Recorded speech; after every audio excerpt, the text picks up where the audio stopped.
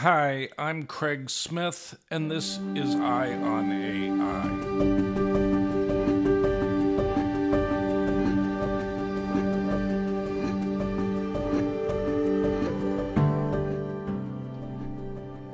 This week, I talked to Yann LeCun, one of the seminal figures in deep learning development and a longtime proponent of self-supervised learning. Yann spoke about what's missing in large language models and about his new joint embedding predictive architecture, which may be a step toward filling that gap. He also talked about his theory of consciousness and the potential for AI systems to someday exhibit the features of consciousness. It's a fascinating conversation that I hope you'll enjoy. Okay, so Yann, it's great to see you again. Good to see you again. I wanted to talk to you about where you've gone with self-supervised learning since last we spoke. In particular, I'm interested in how it relates to large language models, because the large language models really came on stream since we spoke.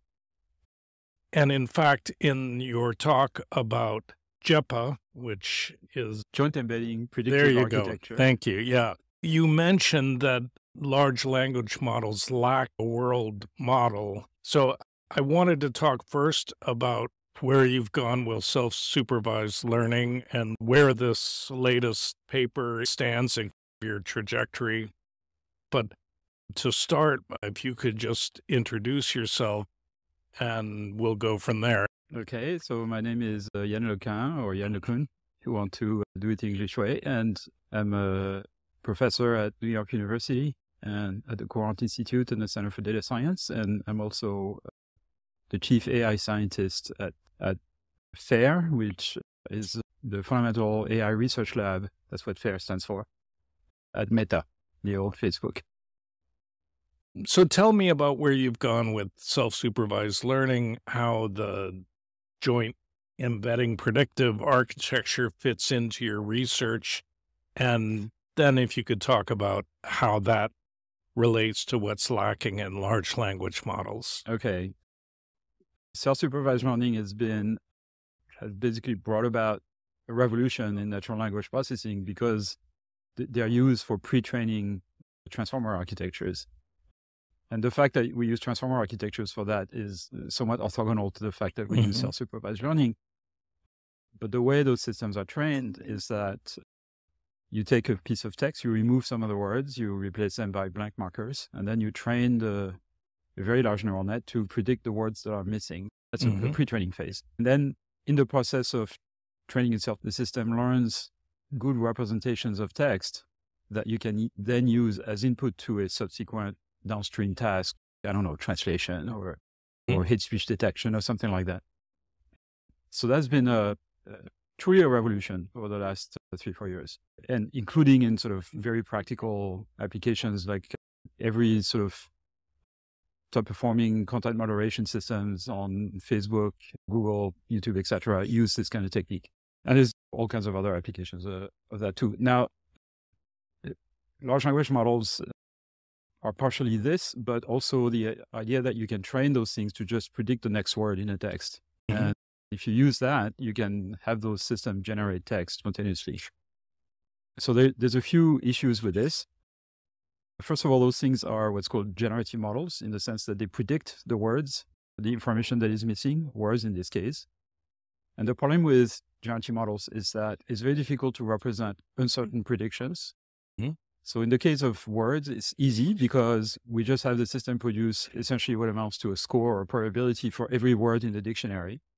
And so it cannot tell you if the word missing in a sentence, like the blank chases the mouse in the kitchen, it's probably a cat. Could be a dog, but it's probably a cat, right? So you have some distribution of probability over all words in the dictionary, and you can handle uncertainty in the prediction this way. But then what if you want to apply this to, let's say, video, right? So you show a video to the system, you remove some of the frames in that video, and you train it to predict the frames that are missing. For example, predict what comes next in a video. And that doesn't work. And it doesn't work because it's very difficult to train the system to predict an image, a whole image. We have techniques for that, for generating images, but for actually predicting good images that could fit in a video, it doesn't work very well. Or if it works, it doesn't produce internal representations that are particularly good for a downstream task like object recognition or something of that type. So attempting to transfer those SSL methods that are successful in NLP into the realm of images has not been a big success. There's been somewhat of a success in audio, but really the only thing that works in the domain of images is those joint embedding architectures, where instead of predicting the image, you predict a representation of the image, right? So you feed, let's say, one view of a scene to the system, you run it through some neural net that computes a representation of it. And then you take a different view of the same scene, you run it through the same network that produces another representation, and you train the system in such a way that those two representations are as close to each other as possible. And the only thing the systems can agree on is the content of the image. So they end up encoding the content of the image independently of the viewpoint. The difficulty of making this work is to make sure that when you show two different images, it will produce different representations. So to make sure that they are informative about the inputs and your system didn't collapse and just produce always the same representation for everything. But that's the reason why the technique generative architectures that have been successful in NLP aren't working so well in images. It's their inability to represent complicated uncertainties, if you want. So now that's for training a system in SSL to learn representations of data. But what I've been proposing to do in the position paper I published a few months ago is the idea that we should use SSL to get machines to learn predictive world models. So basically to predict how the world is going to evolve. So predict the continuation of a video, for example. Possibly predict how it's going to evolve as a consequence of an action that an intelligent agent might take. Because if we have such a world model in an agent, the agent being capable of predicting what's going to happen as a consequence of its action will be able to plan complex sequence of actions to arrive at a particular goal. And that's what's missing from pretty much all the AI systems that everybody has been working on or has been talking about loudly, except for a few people who are working on robotics where it's absolutely necessary. So some of the interesting work there comes out of the robotics community, the sort of machine learning and robotics community, because there you need to have this capability for planning. And the work that you've been doing, is it possible to build that into a large language model, or is it incompatible with the architecture of large language models? It is compatible with large language models. And in fact, it might solve some of the problems that we're observing with large language models.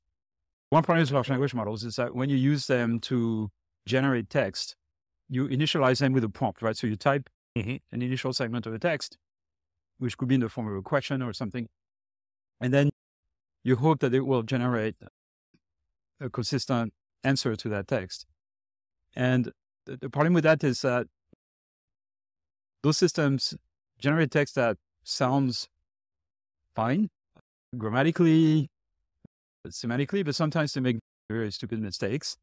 And those mistakes are due to two things. The first thing is that to generate that text, they don't really have some sort of objective other than just satisfying the sort of statistical consistency with the prompt that was typed. So there's no way to control the type of answer they will produce.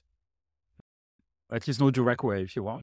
That's the first problem. And then the second problem, which is much more acute, is the fact that those large language models have no idea of the underlying reality that language describes. And so there is a limit to how smart they can be and how accurate they can be because they have no experience of the real world, which is really the underlying reality of language. So their understanding of reality is extremely superficial and only contained in whatever is contained in language that they've been trained on. And that's very shallow. Most of human knowledge is completely non-linguistic. It's very difficult for us to realize that's the case, but most of what we learn has nothing to do with language. Language is built on top of a massive amount of background knowledge that we all have in common that we call common sense. And those machines don't have that. But a cat has it, a dog has it. So we're able to reproduce some of the linguistic abilities of humans without having all the basics that a cat or a dog has about how the world works. And that's why those systems have failures, essentially. So I think what we would need is an ability for machines to learn how the world works by observation in the manner of babies and infants and young animals. Accumulate like all the background knowledge about the world that constitutes the basis of common sense, if you want. And then use this world model as a tool for being able to plan sequences of actions to arrive at a goal. So setting goals is also an ability that humans and many animals have. Setting sub-goals for arriving at an overall goal, and then planning sequences of actions to satisfy those goals. And those language models don't have any of that. They don't have an understanding of the underlying world. They don't have a capability of planning. For planning, they don't have goals. They can't set themselves goals other than through typing a prompt, which is a very weak way of doing it. Where are you in your experimentation with this JEPA architecture? So pretty early. So we have forms of it, simplified form of them that we call joint embedding architectures without the P, without the predictive. And they work quite well for learning representations of images. So you take an image, you distort it a little bit, and you train a neural net to produce essentially identical representations for those two distorted versions of the same image. And then you have some mechanism for making sure that it produces different representations for different images. And so that works really well. We have simple forms of JEPA, the predictive version, where the representation of one image is predicted from the representation of the other one. One version of this was actually presented at NeurIPS. This is called VicReg-L for local. And it works very well for training a neural net to learn representations that are good for image segmentation, for example. But we're still working on a recipe, if you want, for a system that would be able to learn the properties of the world by watching videos, understanding, for example, very basic concepts like the world is three-dimensional. The system could discover that the world is three-dimensional by being shown video with a moving camera. And the best way to explain how the view of the world changes as the camera moves is that every pixel has a depth. That explaining parallax motion, etc. Once that concept is learned, then the notion of objects and occlusion, objects that are in front of others, naturally emerges because objects are part of the image that move together with parallax motion, at least inanimate objects. Animate objects are objects that move by themselves, so that could be also a natural distinction. This ability to spontaneously form categories. The babies do this at the age of a few months. They have an idea. Without having the names of anything, they know, they can tell a car from a bicycle, a chair, a table, a tree, etc. And then on top of this, you can build notions of intuitive physics, the fact that objects that are not supported will fall, for example. Babies learn this at the age of 9 months, roughly. It's pretty late. And inertia, 6 things of that type. And then after you've acquired those sort of basic knowledge, background knowledge about how the world works, then you have pretty good ability to predict, and you can also predict perhaps the consequence of your actions when you start acting in the world. And then that gives you the ability to plan. Perhaps it gives you some basis for common sense. So that's the progression that we need to do. We don't know how to do any of this yet. We don't have a good recipe for training a system to predict what's going to happen in the video, for example, with any degree of usefulness. Just for the training portion, how much data would you need? It seems to me you would need a tremendous amount of data. We need a couple hours on Instagram or YouTube. That would be enough. Really? The amount of data, of raw video data that's available, is incredibly large. If you think about, let's say, a 5-year-old child, and let's imagine that this 5-year-old child can usefully analyze visual percept, maybe 10 times a second. Okay, so that's 10 frames per second. And if you count how many seconds there are in 5 years, it's something like 80 million. So the child has seen 800 million frames, right? or something like that. Yeah. It's an approximation. Let's say a billion. Sure. It's not that much data. We can have that tomorrow by just saving a YouTube video or something.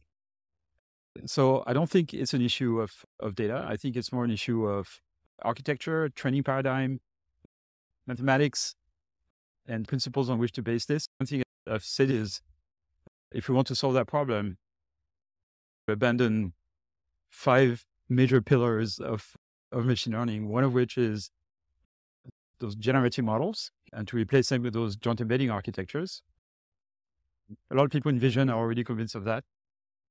Then to abandon the idea of doing probabilistic modeling. So we're not going to be able to represent usefully the probability of the continuation of a video from condition on what we have already observed. We have to be less ambitious about our mathematical framework, if you want. So I've been advocating for many years to use something called energy-based models, which is a weaker form of modeling under uncertainty, if you want. Then there is another concept that has been popular for training joint embedding architectures over the last few years, which had the first paper in the early 90s, actually, on something called Siamese networks. So it's called contrastive learning. And I'm actually advocating against that too.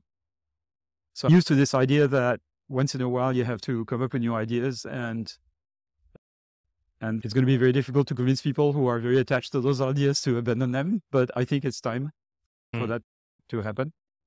Once you've trained one of these networks and you've established a world model, how do you transfer that to the equivalent of a large language model? One of the things that's fascinating about the development of LLMs in the last couple of years is that they're now multimodal. They're not purely text and language.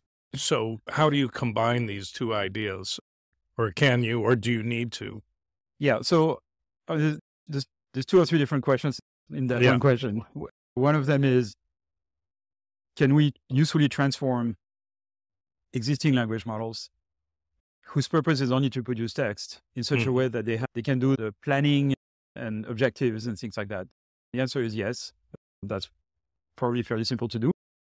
Can we train a language model purely on language and expect it to understand the underlying reality? And the answer is no. And in fact, I have a paper on this in of all places, a philosophy magazine called Noema, which I co-wrote with a card-carrying philosopher who is a postdoc in my lab at NYU, where we say that there is a limit to what we can do with this because most of human knowledge is non-linguistic. And so if we only train systems on language, they will have a very superficial understanding of what they're talking about. So if we want systems that are robust and work, we need them to be grounded in reality. And it's an old debate whether AI should be grounded or not.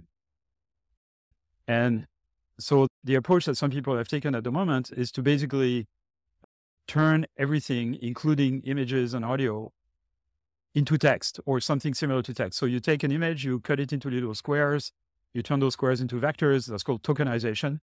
And now an image is just a sequence of tokens. The text is a sequence of words, right? And you do this with everything and you get those multimodal systems and they do something, okay? Not clear that's the right approach long-term, but they do something. I think the ingredients that are missing there is the fact that I think if we're dealing with sort of continuous type data or like video, we should use the joint embedding architecture, not the generative architectures that large language models currently use. First of all, I don't think we should tokenize them because a lot of it gets lost in translation when we tokenize images and videos. There's a problem also, which is that those systems don't scale very well with the number of tokens you feed them with. So it works when you have a text and you need a context to predict the next word that is maybe the 4,000 last words, it's fine. But 4,000 tokens for an image or a video is tiny. Like you need way more than that. And those systems scale horribly with the number of tokens you feed them. So we're going to need to do a lot of new innovations in architectures there. And my guess is that we can't do it with generative models. It will have to be joint embedding.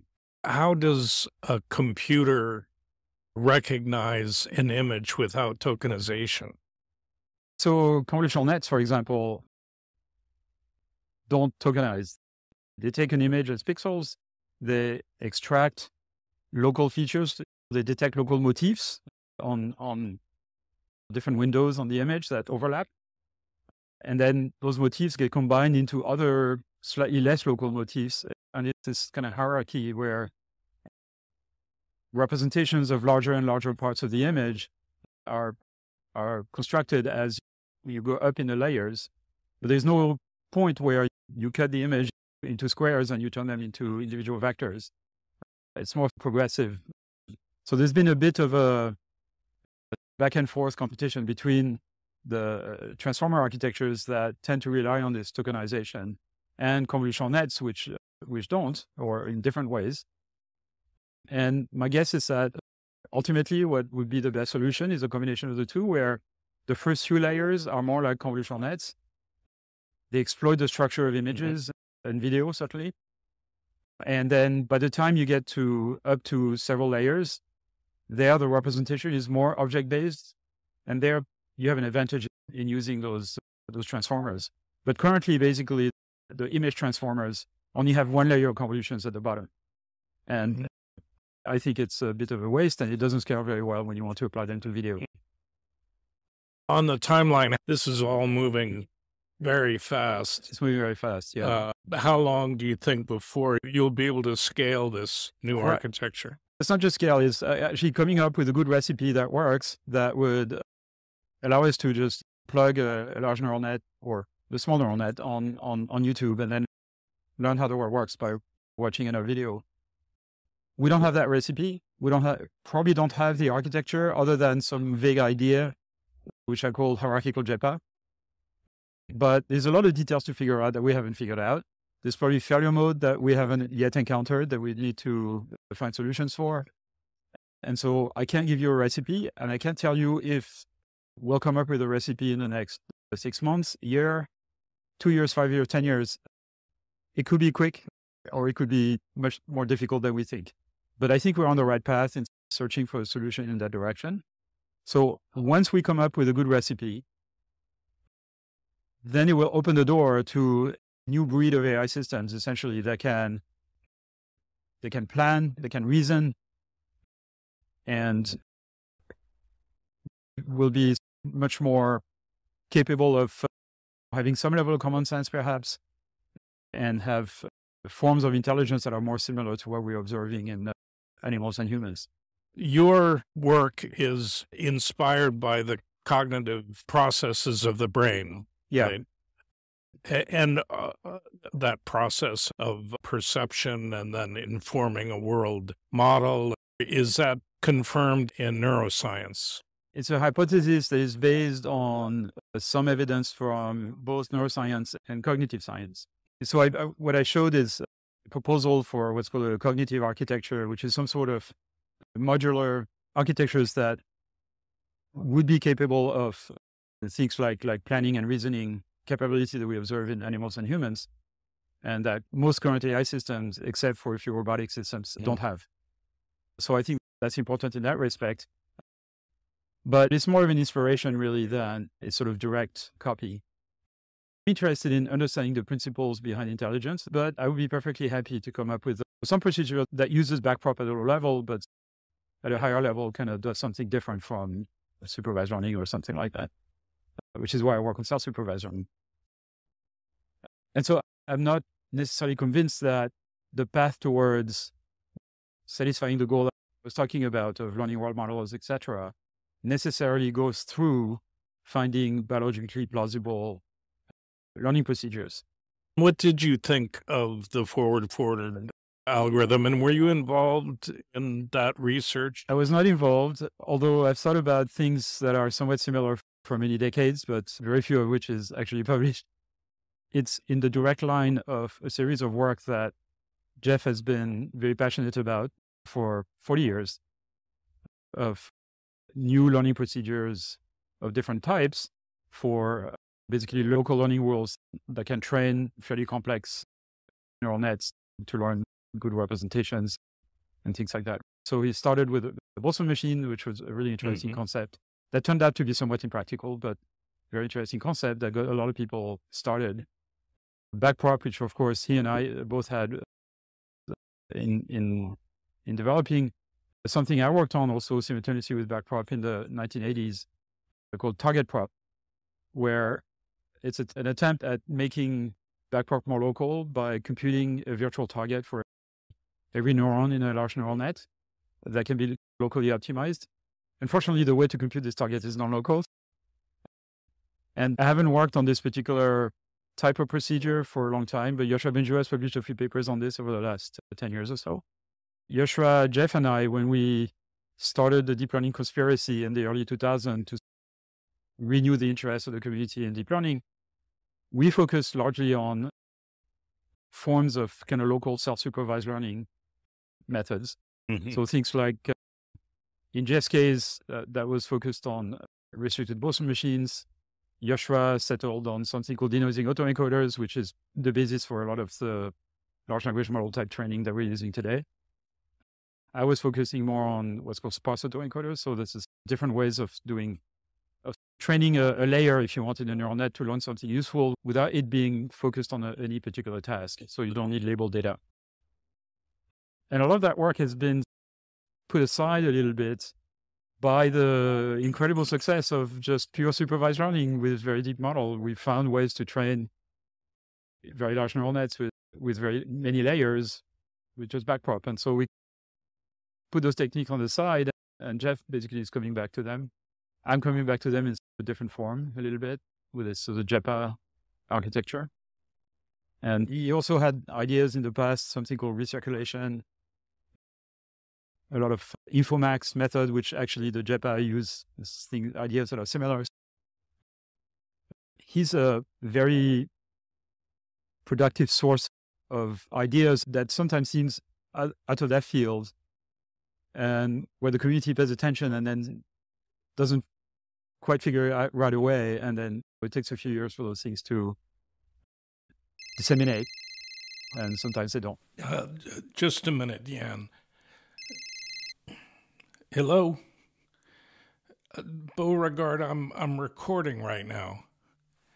Who? Rasmus? I'll answer when I get back. Yeah, you'll be famous someday. Okay. Okay, great. Thanks very much. Yeah. Bye-bye. Sorry about that. There was a very interesting talk by David Chalmers. At some level, it was not a very serious talk because everyone knows, as you described earlier, that large language models are not reasoning. They don't have common sense. He doesn't claim that they do. No, that's right. But what you're describing with this JEPA architecture, if you could develop a large language model that is based on a world model. It would be a large language model. It would be a world model. Probably at first, it would not be based on language. It would be based on visual perception, maybe audio perception. If you have a machine that can do what a cat does, you don't need language. Language can be put on top of this. To some extent, language is easy, which is why we have those large language models. And we don't have systems that learn how the world works. Yeah. But let's say that you build this world model and you put language on top of it so that you can interrogate it, communicate with it. Does that take you a step toward what Chalmers was talking about? And I don't want to get into the theory of consciousness, but at least an AI model that would exhibit a lot of the features of consciousness. David actually has two different definitions for sentience and consciousness. You can have sentience without consciousness. So simple animals are sentient in the sense that they have experience and emotions and drives and things like that. But they may not have the type of consciousness that we think we have, okay, or at least the illusion of consciousness that we think we have. So sentience, I think, can be achieved by the type of architecture I propose if we can make them work, okay, which is a big if. And the reason I think that is that what those systems would be able to do is have objectives that they need to satisfy. Think of them as drives. And having the system compute those drives, which would be basically predictions of the outcome of a situation or a sequence of actions that the agent might take. Basically, those would be indistinguishable from emotions. So if you are in a situation where you can take a sequence of actions to arrive at a result, and the outcomes that you're predicting is terrible, results in your destruction, okay, that creates fear. You try to figure out, like, is there another sequence of action I take that would not result in the same outcome? If you make those predictions, but there's a huge uncertainty in the prediction, one of which, with probability half maybe, is that you get destroyed, it creates even more fear. And then on the contrary, if the outcome is going to be good, then it's more like elation, right? So those are long-term prediction of outcomes, which systems that use the architecture I'm proposing, I think, will have. So they will have some level of experience, and they will have emotions that will drive their behavior because they would be able to anticipate outcomes and act on them. Now, consciousness is a different story. So my folk theory of consciousness, which I've talked to David about, thinking he was going to tell me I'm crazy. But he said, no, actually, that overlaps with some pretty common theories of consciousness among philosophers, is the idea that we have essentially a single world model in our head, somewhere in our prefrontal cortex. And that world model is configurable to the situation we're facing at the moment. And so we're configuring our brain, including our world model, for solving the problem that, satisfying the objective that we currently set to ourselves. And because we only have a single world model engine, we can only solve one such task at any one time. This is a characteristic of humans and many animals, which is that when we focus on a task, we can't do anything else. Right. I mean, we can do subconscious tasks simultaneously, but we can only do one conscious, deliberate task at any one time. And it's because we have a single world model engine. Now, why would evolution build us in a way that we have a single world model engine? There's two reasons for this. One reason is that single world model engine can be configured for the situation at hand, but only the part that changes from one situation to another. And so it can share knowledge between different situations. The physics of the world doesn't change if you are building a table or trying to jump over a river or something. And so your sort of basic knowledge about how the world works doesn't need to be reconfigured. It's only the thing that depends on the situation at hand. So that's one reason. And then the second reason is that if we had multiple models of the world, they would have to be individually less powerful because you have to all fit them within your brain, and that's a limited size. So I think that's probably the reason why we only have one. And so if you have only one world model that needs to be configured for the situation at hand, you need some sort of meta module that configures it, figures out like what situation am I in, what sub-goals should I set myself, and how should I configure the rest of my brain to solve that problem. And that module would have to be able to observe the state and capabilities, would have to have a model of the rest of itself, let's say, of the agent. And that perhaps is something that gives us the illusion of consciousness.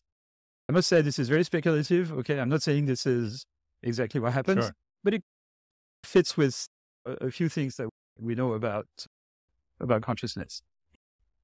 You were saying that this architecture is inspired by cognitive science or neuroscience. How much do you think your work, Jeff's work, other people's work at the kind of the leading edge of deep learning or machine learning research is informing neuroscience? Or is it more the other way around? Certainly in the beginning, it was the other way around, but at this point, it seems that there's a lot of information that then is reflecting back to those fields. It's always been a bit of a feedback loop. So new concepts in machine learning have driven people in neuroscience and cognitive science to use computational models, if you want, of what they were studying. And many of my colleagues, my favorite colleagues, work on this. The whole field of computational neuroscience basically is around this. And what we're seeing today is a big influence, or rather a wide use of deep learning models, such as convolutional nets and transformers, as models explanatory model of what goes on in the visual cortex, for example. So there are people, for a number of years now who have done fMRI experiments and then showed the same image to a subject in the fMRI machine and to a convolutional net, and then try to explain the variance they observe in the activity of various areas of the brain with the activity that is observed in the corresponding neural net. And what comes out of the studies is that the notion of multi-layer hierarchy that we have in convolutional nets matches the type of hierarchy that we observe at least in the ventral pathway of the visual system. So V1 corresponds to the first two layers of the convolutional net, and then V2 to some of the following layers, and V4 more, and then the E4 temporal cortex to the top layers. They are the best explanation of each other if you try to do the matching, right? One of my colleagues at FAIR Paris, who has a dual affiliation also with Neurospin, that academic lab in Paris, has done the same type of experiment using transformer architectures, language models essentially, and observing brain activity of people who are listening to stories and attempting to understand the story so that they can answer questions about the story or give a summary of it. And there, the matching is not that great in the sense that there is some sort of a correspondence between the type of activity you observe in those large transformers and the type of activity you observe in the brain, but the hierarchy is not nearly as clear. And what is clear is that the brain is capable of making much longer term prediction than those language models are capable of today. So that begs the question of what are we missing in terms of architecture? And to some extent, it jibes with the idea that the models that we should have should build hierarchical representations of the percept at different levels of abstraction, so that the highest level of abstraction are able to make long-term predictions that perhaps are less accurate than the lower level, but longer term. We don't seem to have that in current models. I had a question I wanted to ask you since our last conversation. You have a lot of things going on. You teach, you have your role at Facebook, your role, I think, at CVPR. How do you work on this? Like 3 days a week or 2 hours a day where you're just focused?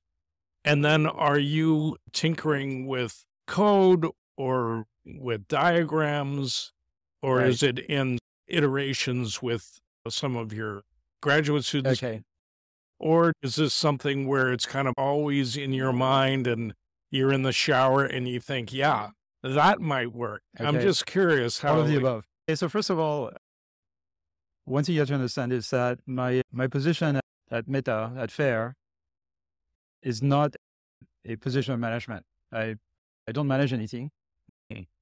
I'm chief scientist, which means I try to inspire others to work on things that I think are promising. And I advise several projects that I'm not personally involved in. I work on strategy and orientations and things like this, but I don't do day-to-day management. I'm very thankful that Joël Pinault is doing this for FAIR and doing a very good job. I'm not very good at it either, so it's probably better if I don't do it. So that allows me to spend quite a bit of time on research itself. And I don't have a group of engineers and scientists working with me. I have a group of more junior people working with me, students and postdocs, both at FAIR and at NYU, both in New York and in Paris. And working with students and postdocs is wonderful because they are fearless, they're very creative. Many of them have amazing talents in theoretical abilities or implementation abilities or a knack for making things work. And so what happens very often is either one of them will come up with an idea whose results surprise me and say, I was thinking about this all wrong. And that's the best thing that can happen.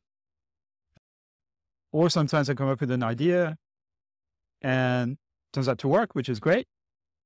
Usually not in the form that I formulated it. No, normally there's a lot of contributions that have to be brought to an idea to make it work. And then what's happened also quite a bit in the last few years is I come up with an idea that I'm sure is going to work. And a few students and postdocs tried to make it work, and they come back to me and said, "Oh, sorry, it doesn't work. And here is the failure mode. Oh, yeah, we should have thought about this. Okay, so here's a new idea to get around this problem." So, for example, several years ago, I was advocating for the use of generative models with latent variables to handle the uncertainty. And I completely changed my mind about this. Now I'm advocating for those joint embedding architectures that do not actually predict. And I more or less invented those contrastive methods that a lot of people are talking about and using at this point. And I'm advocating against them now in favor of those methods such as VCREG or Barlow twins that basically, instead of using contrastive methods, kind of try to maximize the information content of representations. And that idea of information maximization I'd known about for decades because Jeff was working on this in the 1980s when I was a postdoc with him. And he abandoned the idea pretty much. He had a couple of papers with one of his students called Sue Becker in the early 90s that showed that it could work, but only in sort of small dimension, and he pretty much abandoned it. And the reason he abandoned it is because of a major flaw with those methods, due to the fact that we don't have any good measures of information content, or the measures that we had are upper bound, not lower bound, so we can't try to maximize information content very well. And so I never thought that those methods could ever work because of my experience with that. And one of my postdocs, Stéphane Denis, actually kind of revived the idea and showed that it worked. That was the Barlow twins paper. And so it changed my mind. And so now that we had a new tool, information maximization applied to joint embedding architectures, and came up with an improvement of it called VCREG. And now we're working on that. But there are other ideas we're working on to solve the same problem with other groups of people at the moment, which probably will come up in the next few months. So we don't have a perfect recipe yet. And we're looking for one, and hopefully one of the things that we are working on will stick. Yeah. Are you coding models and then training them and running them, or are you conceptualizing and turning it over to someone else? So it's mostly conceptualizing and mostly letting the students and postdocs doing the implementation, although I do a little bit of coding myself, but not enough to my taste. I wish I could do more. I have a lot of postdocs and students, and so I have to devote sufficient amount of my time to interact with them and then leave them some breathing room to do the work they do best. And so it's an interesting question, because that question was asked to Jeff after his talk, right? Yeah. And he said he was using MATLAB, and he said you have to do those things yourself, because if you give a project to a student and the project comes back saying it doesn't work, you don't know if it's because there is a conceptual problem with the idea or whether it's just some stupid detail that wasn't done right. And when I'm facing this, that's when I start looking at the code and perhaps experimenting with it myself, or I get multiple students to collaborate on that project so that if one makes an error, perhaps the other one will detect what it is. I love coding. I just don't do as much as I like to. This JEPA or the forward, things have moved so quickly. You think back to when transformers were introduced, or at least the attention mechanism, and that kind of shifted the field. It's difficult for an outsider to judge when I hear the JEPA talk. Is this one of those moments that, wow, this idea is going to transform the field? Or have you been through many of these moments and they contribute to some extent, but they're not the answer to shift the paradigm? It's hard to tell at first, but whenever I kind of keep pursuing an idea and promote it, it's because I have a good hunch that they're going to have a relatively big impact. And it was easy for me to do before I was as famous as I am now, because I wasn't listened to that much. So I could make some claim, and now I have to be careful what I claim because a lot of people listen to me. Yeah. And it's the same issue with Jeff. So Jeff, for example, a few years ago was promoting this idea of capsules. Yeah. And everybody was thinking this is going to be a big thing. A lot of people started working on it. It turns out it's very hard to make it work, and it didn't have the impact that many people thought it would have, including Jeff. And it turned out to be limited by implementation issues and stuff like that. The underlying idea behind it is good, but like very often, the practical side of it kills it. There was the case also with Boltzmann machines. They are conceptually super interesting. They just don't work that well. Yeah. They don't scale very well. They're very slow to train. But conceptually, it's a very interesting idea that everybody should know about. So there's a lot of those ideas that are conceptual, that allow us, there are some mental objects that allow us to think differently about what we do, but they may not actually have that much practical impact. For forward, we don't know yet. Okay. Mm-hmm. It could be like the wake sleep algorithm that Jeff talked about 20 years ago or something. Or it could be the new backprop. We don't know. Or the new target prop, which is interesting, but not really mainstream, because it has some advantages in some situations, but it's not, it brings you like an improved performance on some standard benchmark that people are interested in. So it doesn't have the wide appeal, perhaps. So it's hard to figure out. But what I can tell you is that if we figure out how to train one of those JPy style architecture from video, and the representations that it learns are good, and the predictive model that it learns are good, this is going to open the door to a new breed of AI systems. I have no doubt about that. It's exciting, the speed at which things have been moving, particularly in the last 3 years.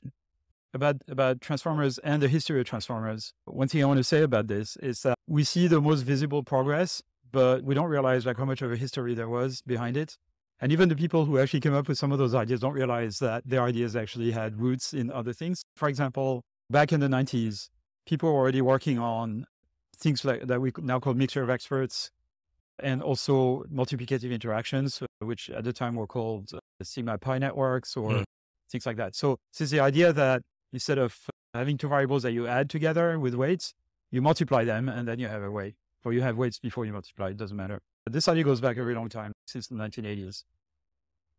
And then you had ideas of linearly combining multiple inputs with weights that are between 0 and 1 and sum to 1 and are data dependent.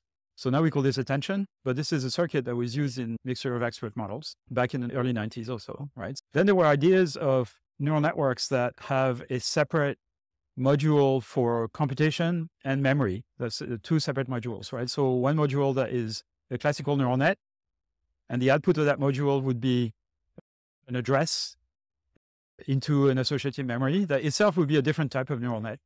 And those different types of neural net associative memories use what we now call attention. So they compute the similarity or the product between a query vector and a bunch of key vectors.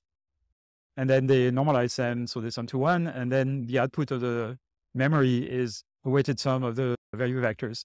There was a series of papers by my colleagues in the early days of FAIR, actually in 2014-15.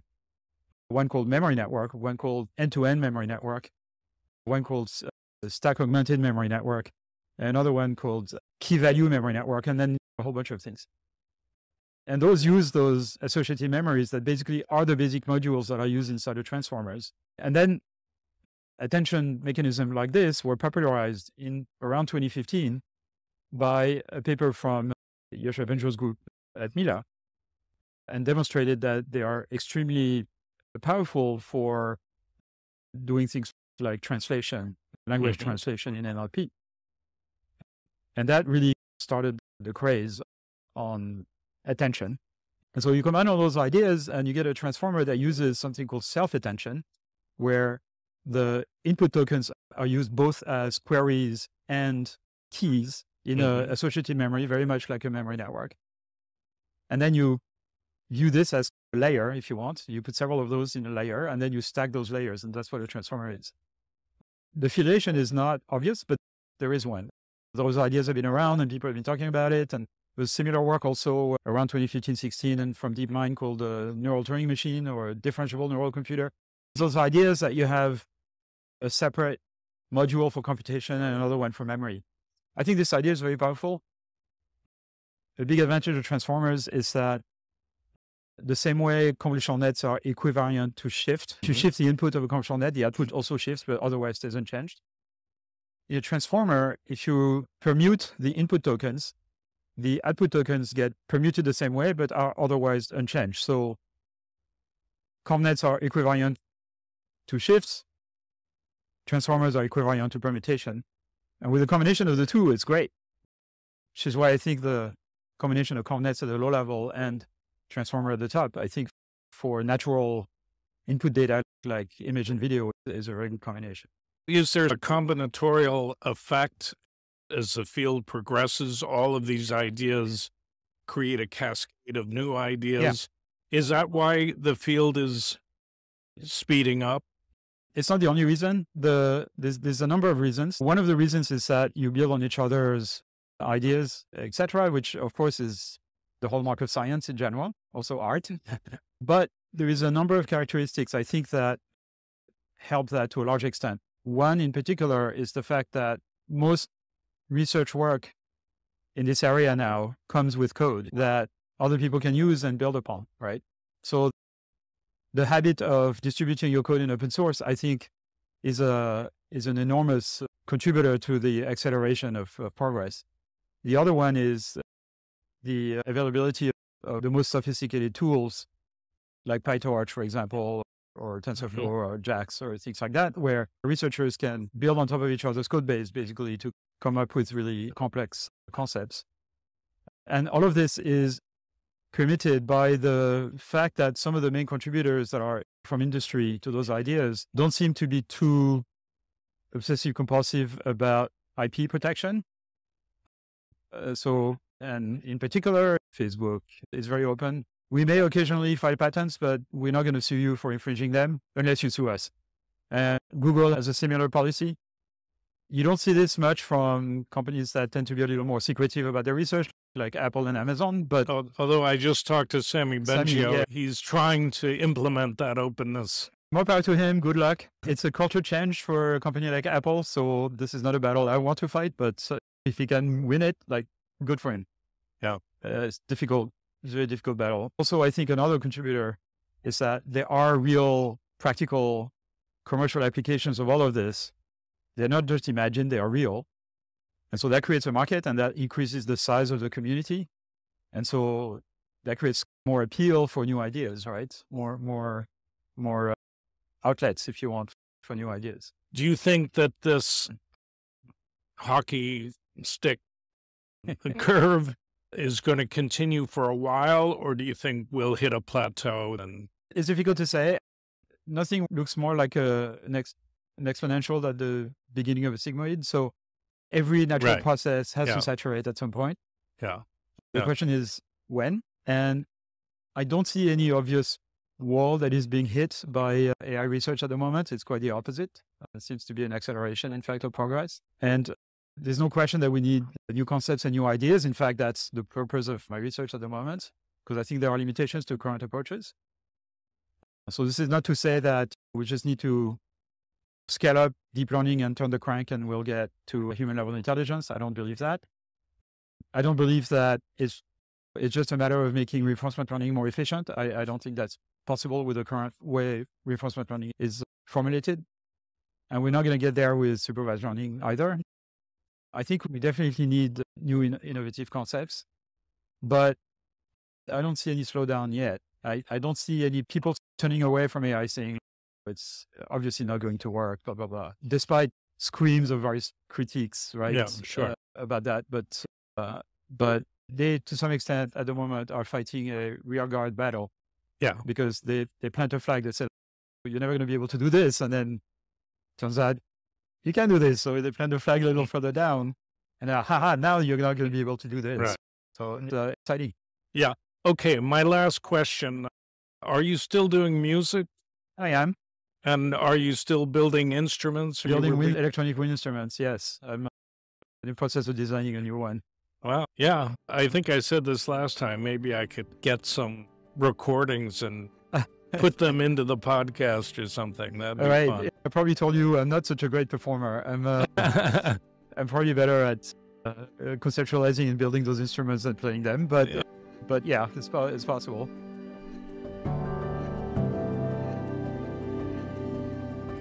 That's it for this episode. I want to thank Yann for his time. If you want to read a transcript of today's conversation, you can find one on our website. Ion AI, that's EYE-ON.AI.